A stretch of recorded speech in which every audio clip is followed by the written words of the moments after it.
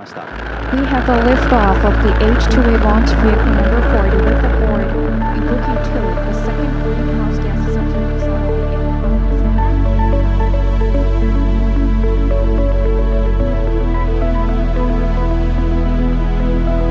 in The ultimate goal of the GOSAT mission is to confirm our understanding of the greenhouse gas problem.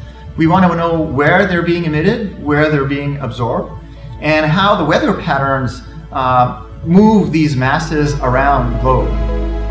A spectrometer allows us to analyze the sun energy being reflected by the Earth. And this tells us directly what the greenhouse gas effect is. And in fact, to our spectrometer, it's as if a portion of the sunlight is missing.